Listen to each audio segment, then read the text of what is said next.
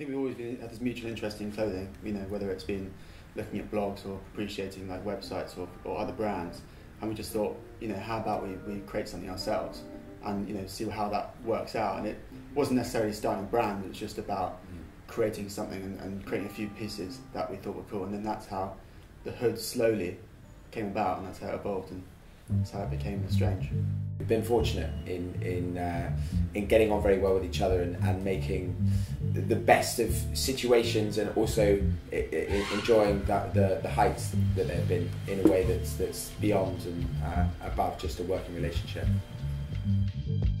The way that we realised that there was an opportunity in the market space was through developing the product that we wanted ourselves, that we thought other people would enjoy, and through trialling it, through opening the brand with a soft launch and doing a preview collection, there was an opportunity to actually gain feedback. I think that was critical for us in knowing how it would actually progress in the market.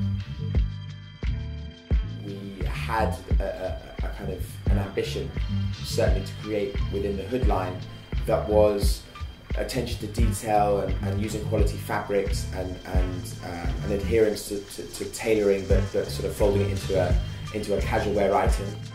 It's easy to get lost in what other people are doing, you know, and looking at other brands and thinking, this is what we need to be doing, this is what we need to be doing, and that's like, you know, it's dangerous, because, you know, you could make the hood, you could produce it in cheaper countries, and you could use, you know, not so expensive zips and cord ends, but the quality wouldn't be there, and that's not what our customer likes, and it's not what we want.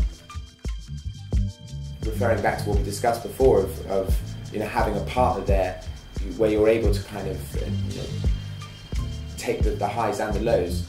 When those lows were coming in, you weren't getting exactly what you wanted. It was great to have somebody else there to share it with, because that I'd say was the biggest hurdle for us. I think you've got to try and take perspective and say, look, this is a long-term plan. This isn't just making a quick buck of a cheap item. The idea is to build a brand that has longevity.